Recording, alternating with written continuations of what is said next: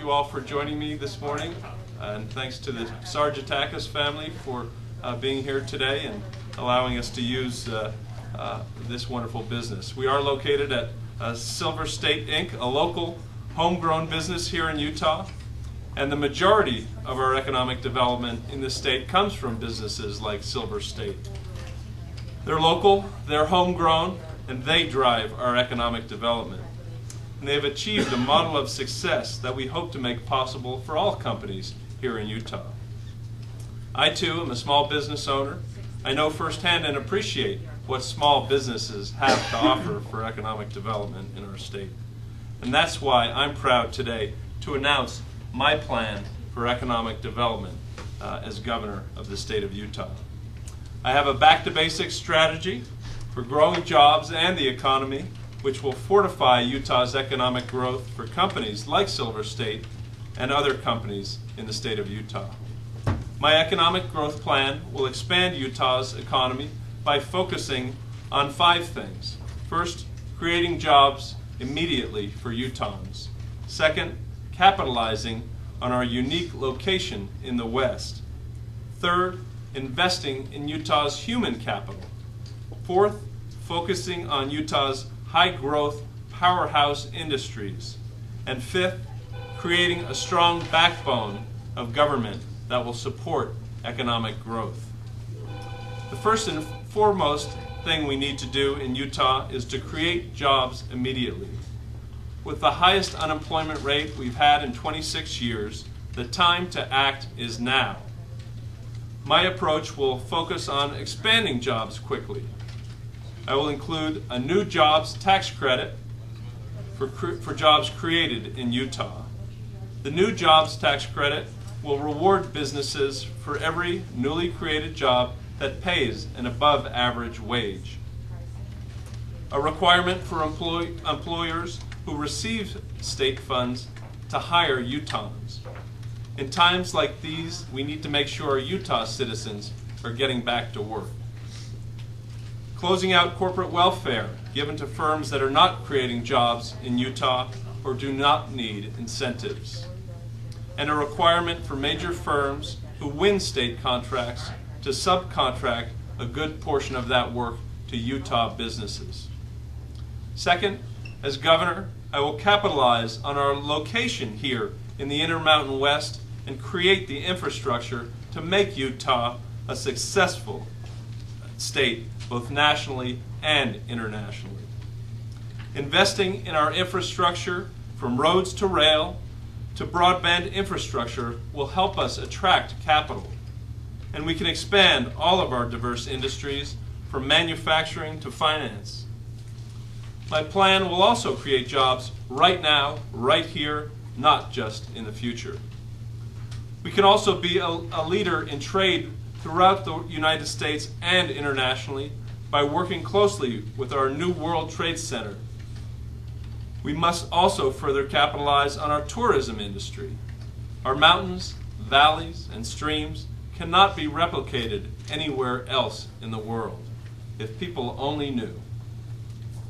Third, as governor, I will focus on our greatest asset, our people, our human capital. An educated workforce is vital to Utah's economic future.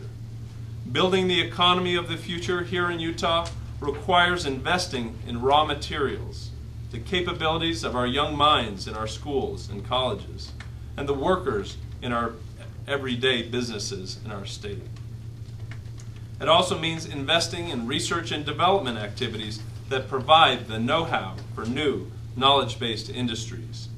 As governor, I will promote world-class research and development and prioritize workforce development and as essential components for the newly created high-demanding jobs that are coming to Utah.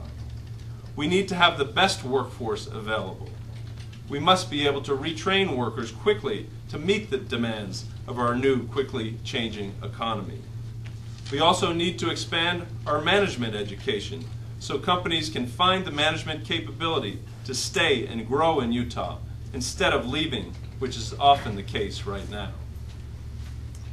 Fourth, I will focus on developing and increasing the impact of Utah's high-growth powerhouse industries, where we have the best chances to build sustainable high-wage jobs.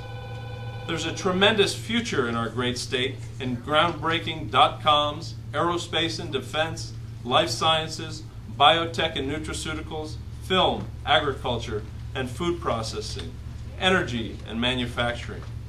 We can achieve this through a governor's grant office to help Utah maximize its federal and foundation support, strengthening Utah's small business development centers, and angel investor tax credit, tax incentives for small startup and family-run businesses, and encouraging state pension fund investment in targeted Utah industries.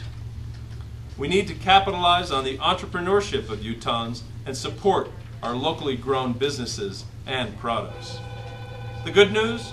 Utah has the culture and people to grow these companies. The bad news?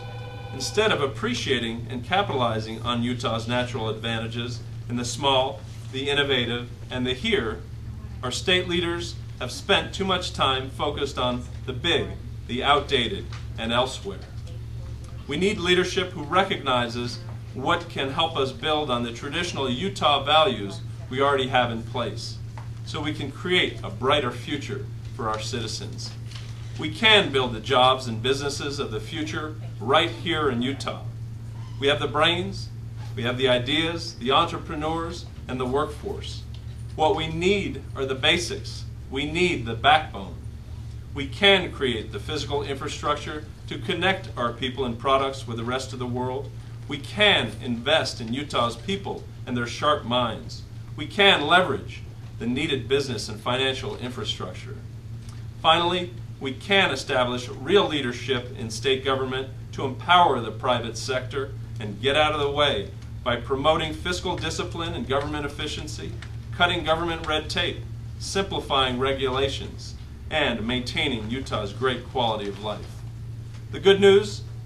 It's a simple, back-to-basics solution that can empower businesses big and small, grow jobs, and get Utah moving again. That's why I want to be Utah's next governor. I want to make it happen. Thank you very much.